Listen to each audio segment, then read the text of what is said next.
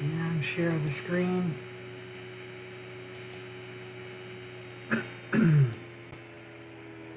Okay, can you hear me and can you see the screen? Maybe I don't have my video going. Let me look at that.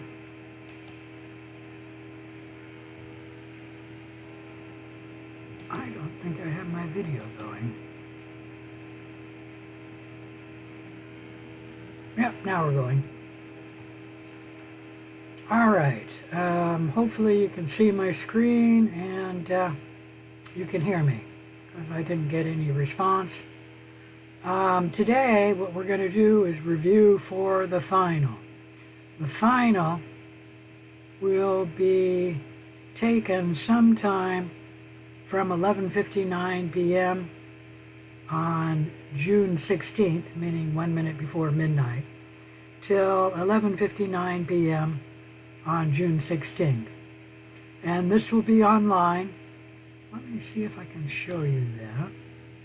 We should actually get 2 pages of these.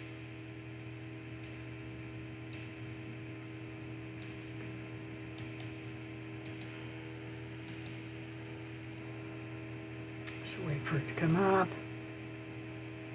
So scroll down here, and there will be a few short answer, short essay questions, and that'll be final A, and those will be worth 15 points. And then there will be multiple choice questions, and that will be on the final that requires Respondus Lockdown Browser. So make sure you take these on June 16th before 11:59 p.m. I'm trying to remember how many questions there are, and I don't remember, so let me, how do I do this? Stop the share. Although I probably won't show you the answers, but in case I do, I'm stopping the share. And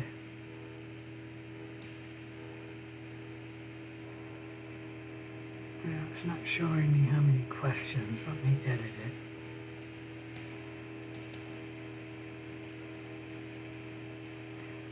The final, taking the Respondus Lockdown Browser, it is a timed test.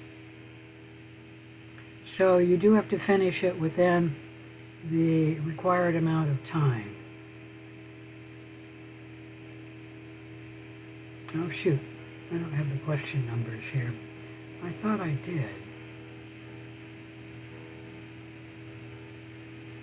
I thought every 5th question was numbered. There it is, question 29, question 30.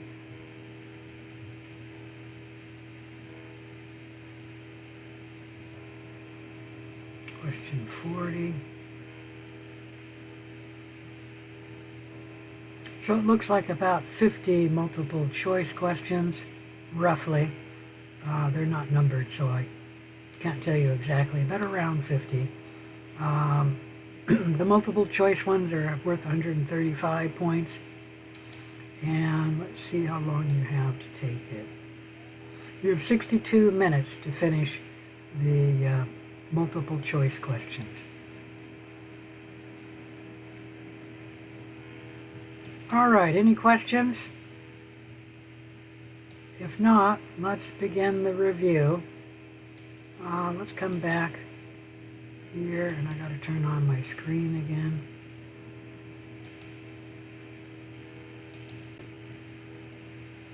So the final will be heavily testing the chapters since the last quiz. The last quiz covered Chapter 8 and Lab 9. So there will be heavy questions on Chapter 14, Chapter 13. Sort of heavy on Chapter 7. It was a smaller chapter than the others. That's why I'm saying sort of heavy. And then there will be at least one question from every other chapter that we've covered. Let me state up front that Chapter 1 covers a lot of material very briefly that we later covered in later chapters. And so you could argue that Chapter 1 has a few more questions than Chapters 1 through 8. And another reason why Chapter 1 has more questions than Chapters 1 to 8 is Chapter 1 talks about the history of microbiology, and I really like the history of microbiology. So it's my own bias. There's a few more questions in Chapter 1 than in the other chapters 1 through 8. Any questions about any of that? Now there will be lab questions in there.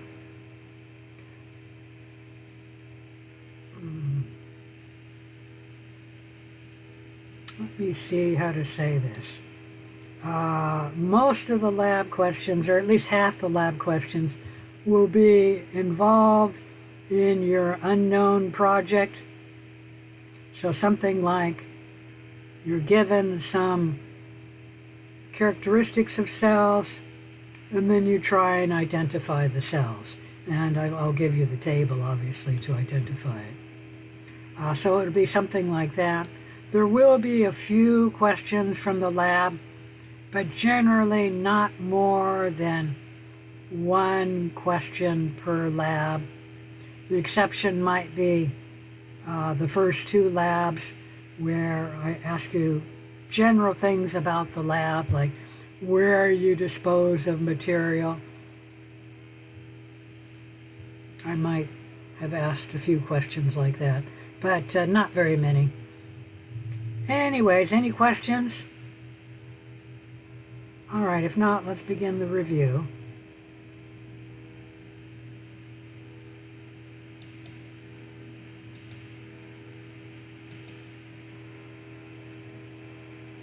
Probably should have downloaded these. This would be a little easier.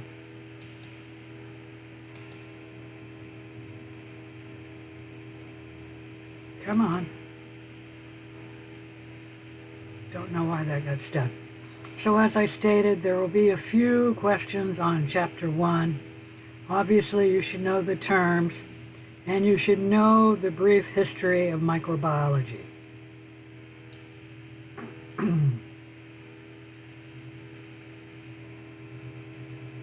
I'm going to the history of microbiology. You should also know about the domains, I guess. That's a pretty important topic, too. So with the history of microbiology, except for the first one, you do not need to know the dates. Okay? You should know things like who did what,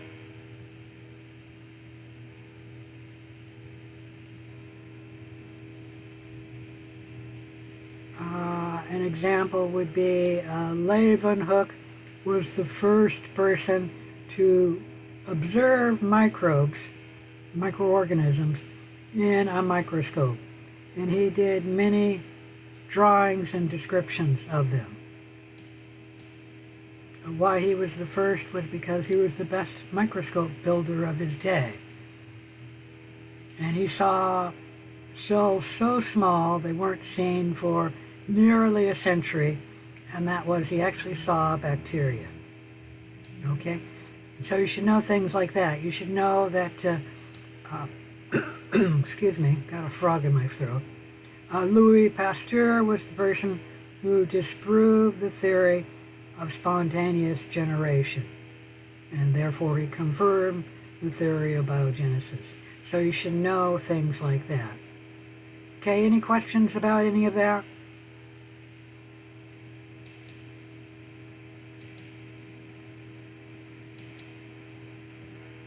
All right, that's it for Chapter 1. For Chapter 2, maybe I'll go to the study guide. Maybe that'll open a little quicker.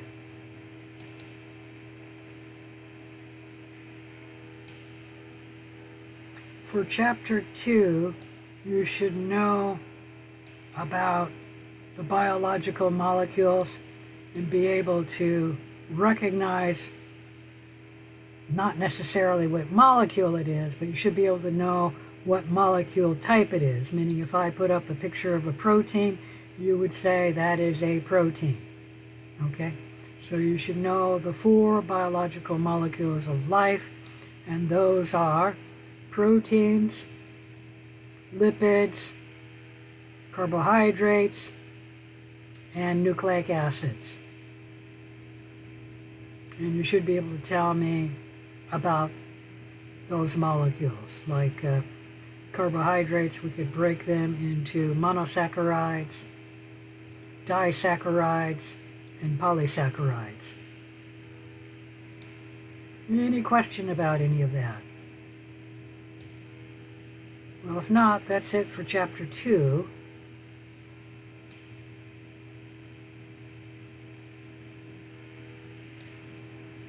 Let's talk about Chapter 3.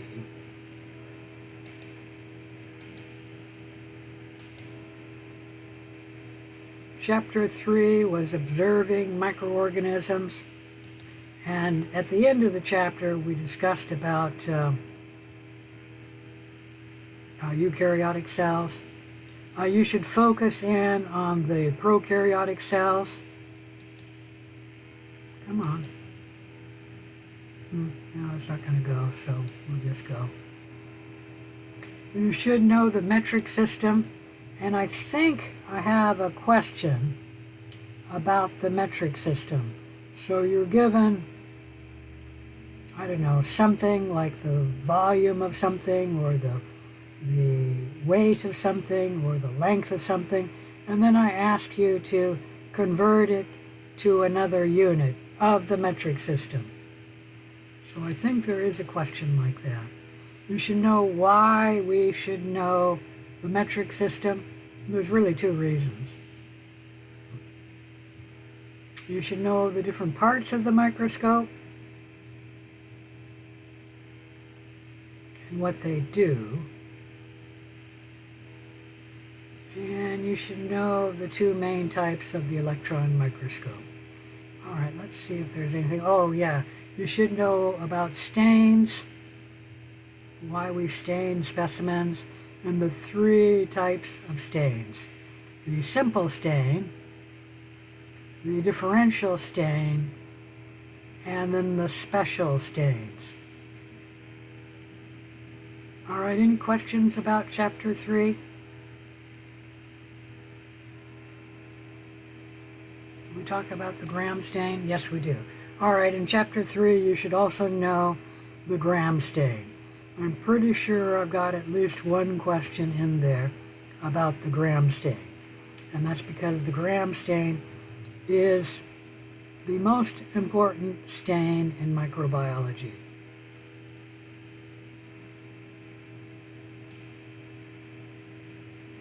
All right. I'm moving quickly through these early lessons because, like I said, most of the questions are not in the material I've already quizzed you on.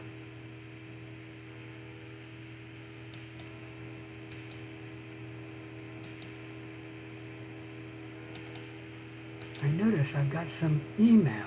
Hopefully that's not a problem. Chapter 4, the anatomy of prokaryotic and eukaryotic cells. You should know the terms.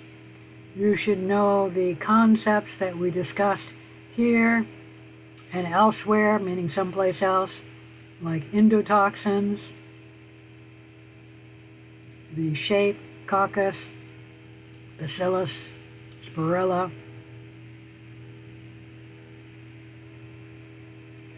You should know about the endosymbiotic theory and how gram-positive cells and gram-negative cells differ in their cell wall.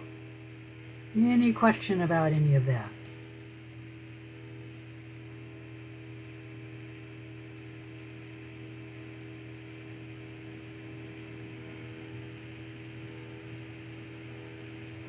I'm just looking through to see if there's anything else I want to mention you should know.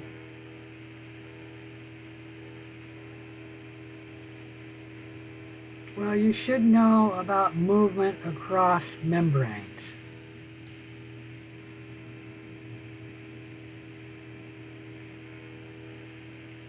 You should also know that, where is it?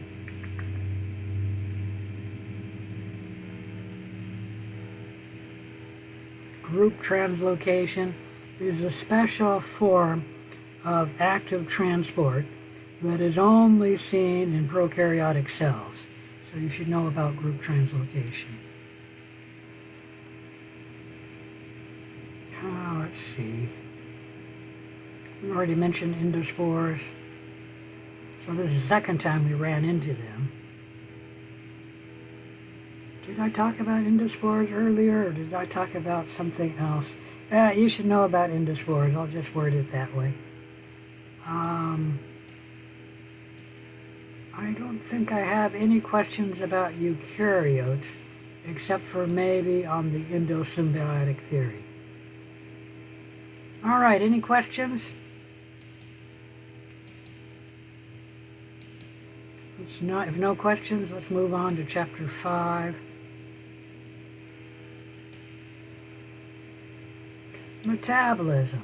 Well, you should know about aerobic respiration and how it's broken down into glycolysis, the preparatory step in the Krebs cycle, and then electron transport chain. You should also know how much ATP is made at each step of aerobic respiration, and then what the final ATP production is in prokaryotic cells and most eukaryotic cells. By most eukaryotic cells, I'm not talking about the heart, the liver, and the kidneys, which they have the same amount of ATP as prokaryotic cells. So I don't think I ask you any questions about the heart, the liver, and the kidney. You should know about metabolism and how you can break it down into catabolism and anabolism.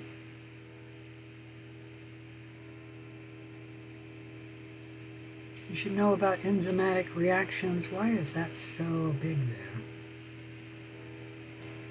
Let's see if I can shrink that. That's a little better. You should know the factors that influence enzyme activity.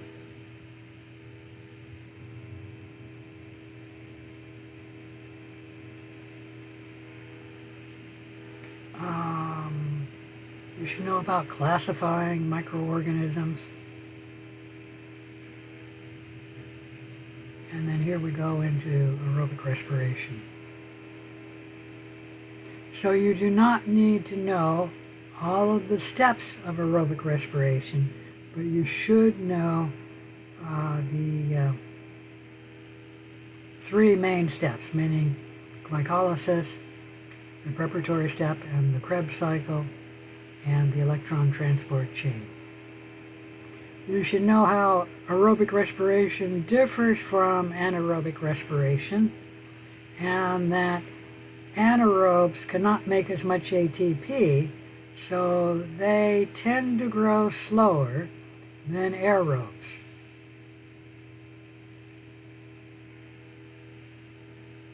You should know a little bit about fermentation. I'm sort of working ahead of myself here.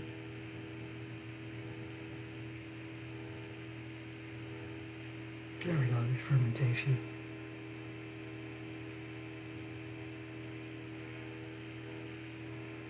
I don't think I talk about lipid and protein catabolism. And I don't think I talk about the integration of metabolism, meaning amphibolic pathways. I don't think I talk about that. Oh, you should probably know about cyclic photosynthesis. All right, any questions about Chapter 5? If not, let's move on.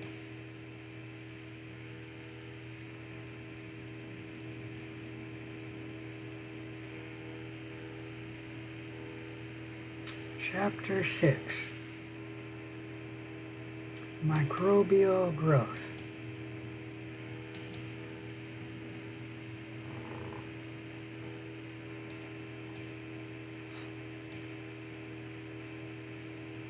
In this chapter, you should know the terms and know what a psychophile is, a psychotroph, a mesophile, a thermophile, hypothermophile, maybe a halophile.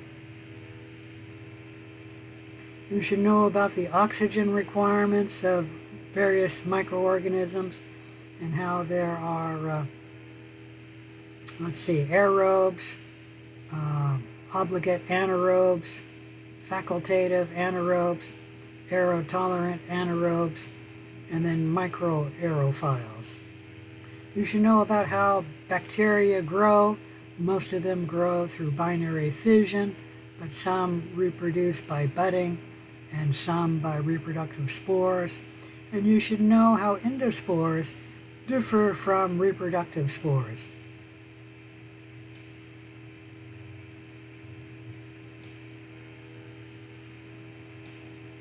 All right, any questions about any of that? I think there's one topic I want to point out to you. It's near the end.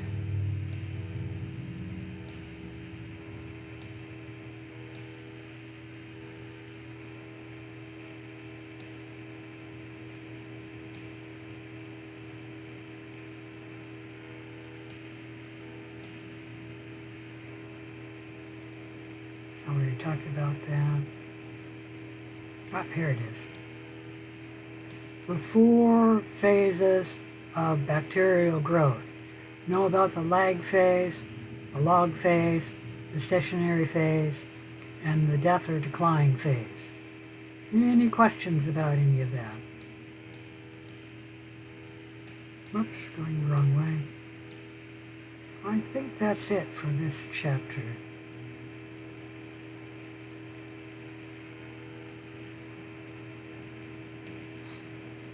All right. Nobody's asking any questions. Make sure if you have a question to ask it.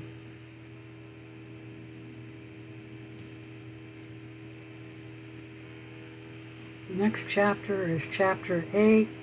I do ask a few more questions of that one than questions from Chapters 2 through, 6. And that's because we spent 3 days on genetics, and it's a longer chapter in your textbook as well, so you should know the different way that information can flow within a cell, between cells of different generations, and then between cells of the same generation. So you should understand about that. You should know the terms of this chapter, and you should know about horizontal gene transfer and how it can happen with transformation, conjugation, and transduction. Now, another way that DNA can I don't want to say move around in a population, which is really what it's doing in transformation, conjugation, and transduction. The DNA is moving from one cell into another cell, giving the cell a new genotype. The other way a cell can get a new genotype is through mutation. You should know about the operon and how it controls the expression of genes. I will only ask you questions about the lac operon. And you should know the different types of mutations. All right, any question on Chapter 8? Now, I went through that very quickly, but remember I mentioned know the terms, meaning there's a lot of information by simply knowing the terms. I guess you should also know a little bit about DNA replication, DNA transcription, or making of RNA, and then protein translation.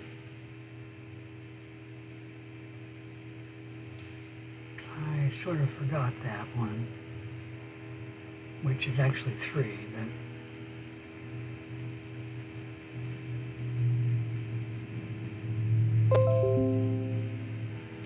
I don't know why that runs in the middle of my lesson. It's been doing that lately, and usually when I first open the window, that thing would run, and that was annoying enough. Now it's running in the middle of it, and I just don't like that. And I don't know how to shut it down. If somebody knows how to shut it down, I'll give you an extra credit point. All right, let's move on. Chapter 14. With Chapter 14, you need to know the terms, because the terms are about half of this chapter, the principles of disease and epidemiology. Also understand the relationship between the normal microbiota and its host. Understand the stages of disease development, meaning diseases usually go through the same stages of development. First there's incubation, then there's a prodromal period, then there's the disease period, and that's when you have the most organisms and you are the sickest. Then there's the recovery phase, and lastly, what's the last one called? Gosh, drawing a blank here, just a minute. I'm going to have to look that up. Anyone can mention it, I'll say thank you.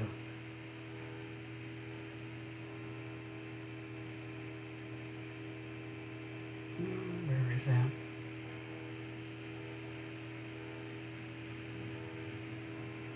Nope, it's down further.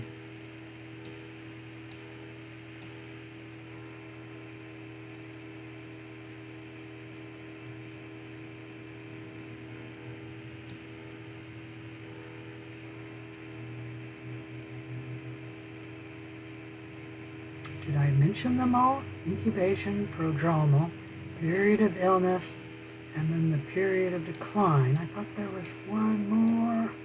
Come on. Can't get that page to scroll. Yeah, the period of convalescence. That's the one I was forgetting.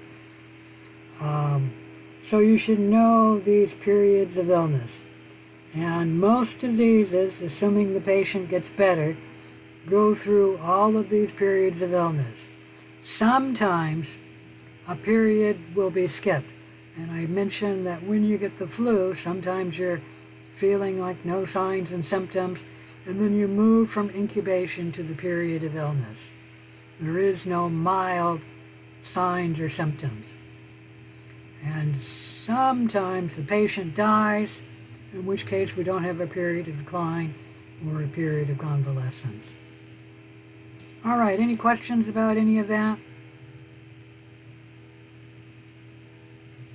I can see a few other things that we should talk about. I don't think any of this is I'm going to review. We've already reviewed it in a sense. You should know that the normal microbiota establishes a symbiotic relationship with their host, and that relationship is either mutualism or commensalism. A pathogen or a parasite will also establish a symbiotic relationship with their host. However, that'll be a parasitic relationship where one organism benefits at the expense of the other. And so COVID-19 is a parasitic symbiotic relationship with the human population. You should know about Koch's postulates. I believe we talked about Koch's postulates in 3 places in the term, and so you should be expecting a question on the final on Koch's postulates.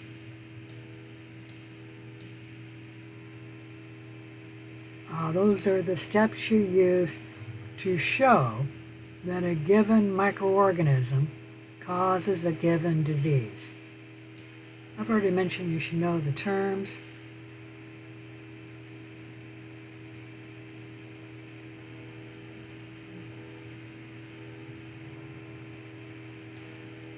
All right, let's see.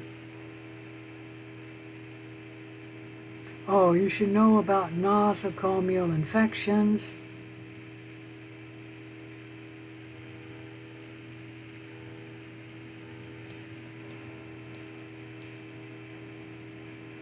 Because those are extremely important if you're going into the health care industry. These are infections a patient gets from the result of staying in a healthcare facility, such as a hospital. And they would not have gotten the nosocomial infection if they had not gone into the healthcare setting. You should know about nosocomial infections and how you can help prevent spreading them around. Okay? All right, let's move on.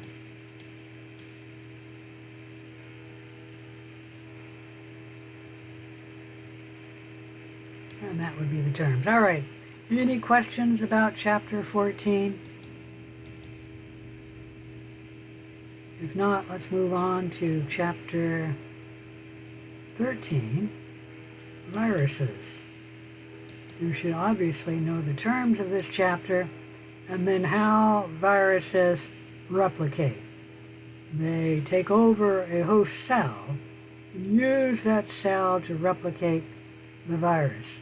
Viruses on their own are not metabolically active.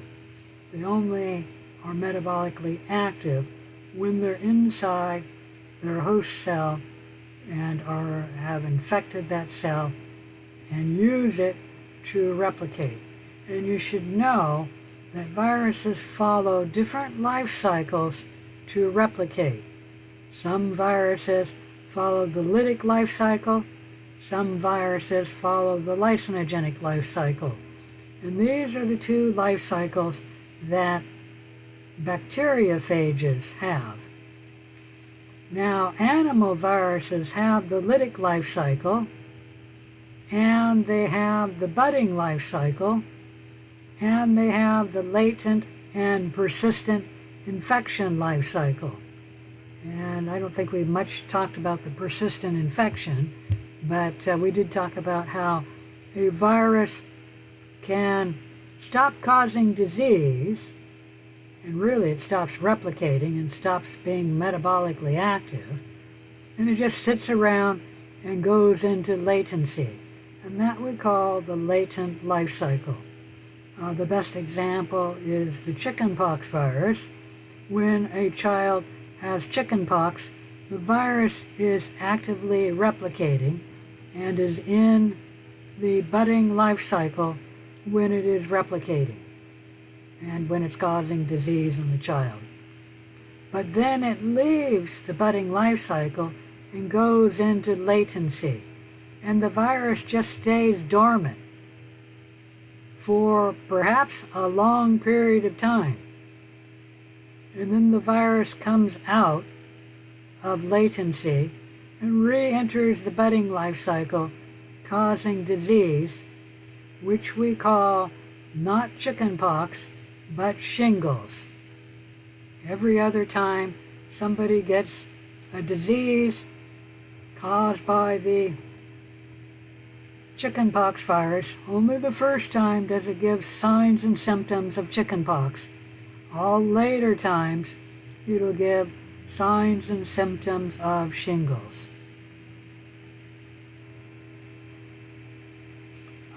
let's see, we talked about animal viruses. You should also know about prions and viroids and how prions can cause disease in humans. I guess I never mentioned that. When Great Britain had their epidemic of mad cow disease, there were 2 other populations that came down with prion disease, presumably from eating prion-contaminated beef. And those 2 species were humans and domestic cats, meaning kitty cats. Close to 150 people in Britain came down with prion disease, probably from eating contaminated prion beef, and close to 150 British cats came down with prion disease. And that's just something for your own information. I'm not going to quiz you on that, but I just thought you would be interested in knowing it. Surprisingly, dogs, which eat pretty much the same food as cats, did not come down with prion disease. So they must be more resistant to getting prion disease than people or cats when they are eating contaminated beef. You should understand the characteristics, the structure, and the classification of viruses. And you should know that viruses are classified on their common English name. Viruses do not have Latinized names. The common English name, like the polio virus, is used worldwide. All right, any question about Chapter 13? If not, let me quickly go through it to make sure I've covered everything. Oh, you should know about the host range of viruses and why they have a host range.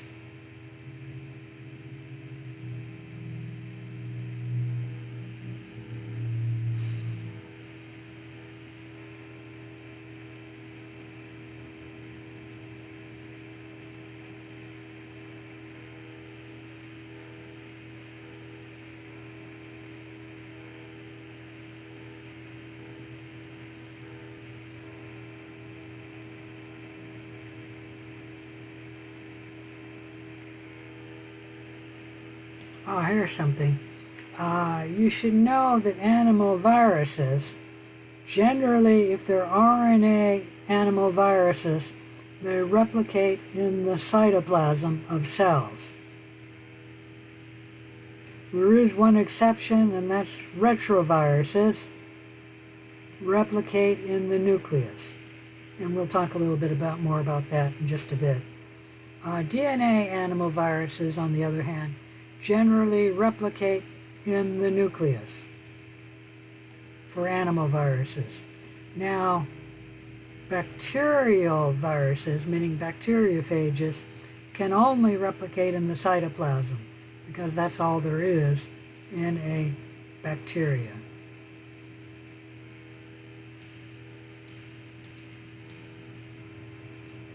You should know how a budding virus obtains its envelope.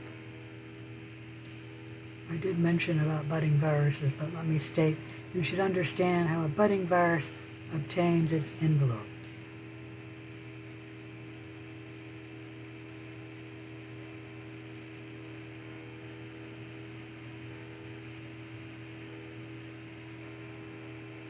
Alright, you should know a little bit about retroviruses because they're a little different RNA virus. They contain the enzyme reverse transcriptase, and reverse transcriptase copies the RNA and makes it into DNA. And then it makes the single-strand DNA, double-strand DNA. And that allows the DNA to integrate into the host genome and that is the life cycle of retroviruses, where the DNA integrates into the DNA of the host cell, and then the virus will make RNA copies when it is replicating. And this virus follows the budding life cycle. Or I should say this family of viruses follows the budding life cycle. You should know about coronaviruses. We did talk about that for something like 3 or 4 slides. And you should particularly know about COVID-19 because it is a current pandemic in the world.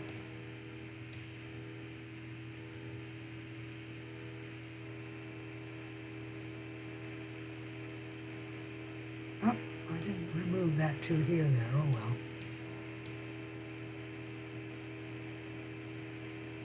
You should know about viruses are associated with human cancer, and there's 2 ways that viruses can cause cancer. They can have their viral DNA integrate into the host DNA, forming a provirus, and that can mutate the host cell's DNA, or at least interrupt the host cell's DNA, which can give rise to cancer. And then some viruses contain an oncogene. An oncogene is a mutated form of a normal cellular gene involved in cell growth. And so this oncogene, when it gets in a cell, causes that cell to grow uncontrollably. And that is one of the characteristics of cancer. Uncontrolled growth. We've already talked about that. And we talked briefly about prions and viroids. Okay, that's it for the chapter. Any questions about chapter 13? If not, let's move on to chapter 14. Did I already do chapter 14? Yep, I did. All right, so let's move on to chapter 7.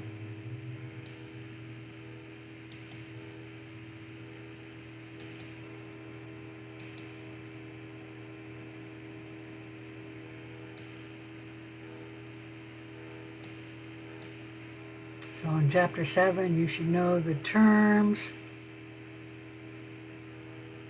You should be able to discuss the factors that influence microbial death rates.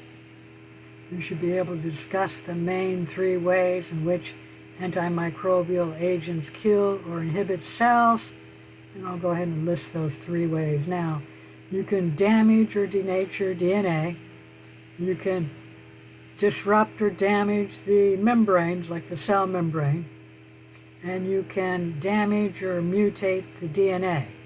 So those are the 3 ways that antimicrobial agents kill or inhibit cells.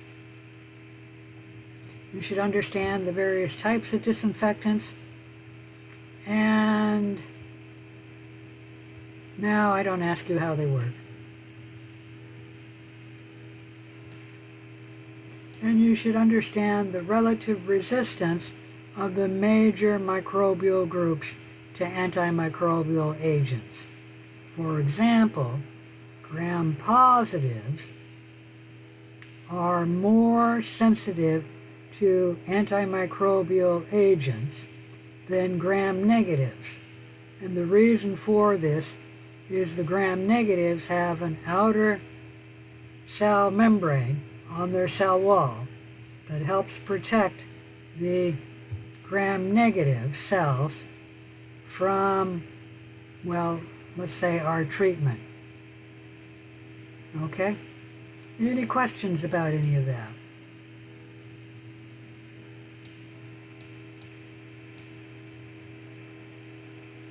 Already mentioned you should know the terms. You should know that cells die at a constant log rate, meaning the more time you expose the cells to the treatment, the more cells that will die, and it's constant on a log scale. The death rate is constant. Already mentioned that one. Already mentioned that one. You should know the physical methods for controlling microbial growth.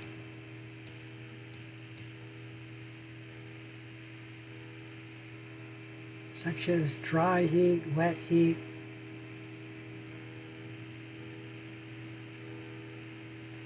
radiation,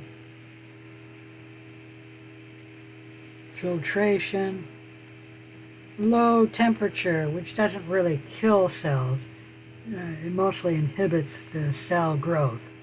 And I guess it depends what cell we're talking about, like Neisseria, gonorrhea will die at low temperatures, but Staphylococcus aureus will not. So it depends what species we're talking about. But it will slow, at least slow, the metabolic activity of the cells. And low temperature could keep them, well, generally keeps them from growing, at least a mesophile. High pressure can be used to control microbial growth, and we use that on things like juice, so that the juice color, flavor, and nutritional value is preserved. Filtration would be the same in that regard. Desiccation, where you dry things out, and the best example of that is dried fruit. It can last longer than a year. And then I mentioned radiation. You should know a little bit about ionizing radiation. Boy, that got covered here. That should be ionizing radiation. Creating ions, which can damage cells. And then the other way, non-ionizing radiation, meaning ultraviolet light, where the UV light causes thymine dimers, which inhibit DNA replication and DNA transcription.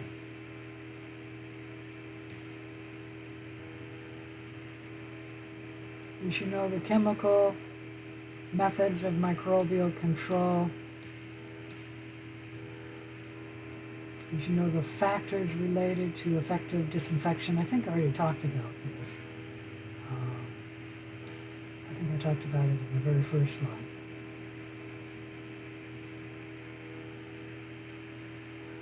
I do ask one question about what this agent, which is fairly common, what type of chemical agent is it for using as a disinfectant or antimicrobial? I think there is one question like that. All right, we talked about this. All right, any questions about Chapter 14?